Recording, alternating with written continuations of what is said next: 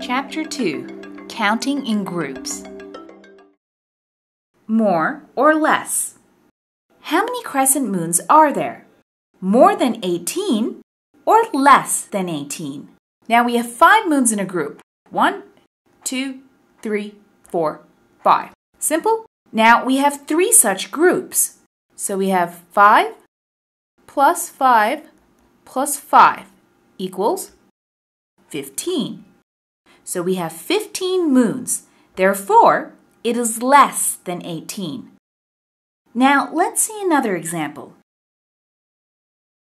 How many stars are here? Less than 20 or more than 20? There are 3 plus 3 plus 3 plus 1. So that makes 3 plus 3 plus 3 plus 1. That gives us 10 stars. So we know there are 10 stars in a group, and there are 3 groups here. So that's 10 plus 10 plus 10 equals 30. So there are more than 20 stars. Now, let me give you a slightly tricky question. We have a whole bunch of hearts here. How many more such groups do you need to make the total to 30 hearts? Now, we have 3 groups. 1, 2, 3. Each group has 6 hearts each. So let's write that down. 6 plus 6 plus 6 equals 18. What number will you add to 18 to make it 30? Let's see if you can get this one. 12. You're right. We need 12 hearts. So that's plus 12 to make 30 hearts. So we need 2 more groups of 6 hearts each. So that's 6 plus 6 equals 12, right? Counting in a line. Let's see how to count in a line.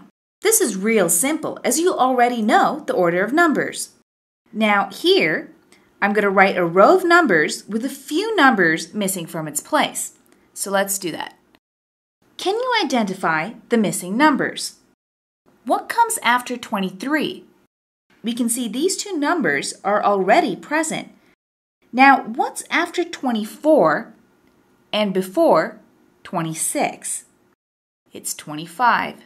So we have 25, then we have 26, 27, and then comes 28. After 28, it's 29. And after 29, what's the missing number here? I'm sure you can guess it. Yes, it's 30. So then we have 31 and 32. I'm sure that was simple. Now let's try one more example. Now, let me write some more numbers down here. Here we have, if you look carefully, a missing number series. Now we start at 45, and then, and the next couple of numbers jump by 5, so we have 50. And then it jumps again by 5, and we get 55. Now, what do you think should be your next number? If you got 60, you're right. Then we already have 65, which is again a jump of 5.